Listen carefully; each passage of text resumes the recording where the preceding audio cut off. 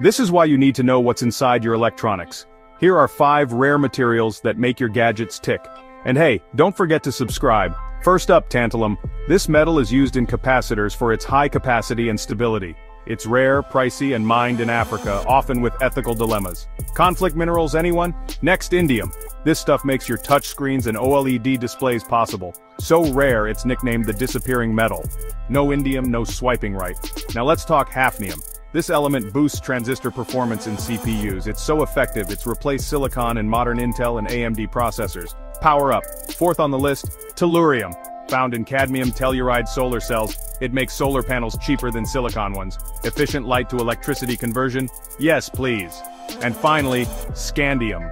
It's used in aluminum alloys for aviation and military electronics. Also found in lasers and LEDs, but it's so scarce it costs more than gold. Talk about bling. So there you have it. The hidden gems in your tech. Like, follow, and subscribe for more tech goodness.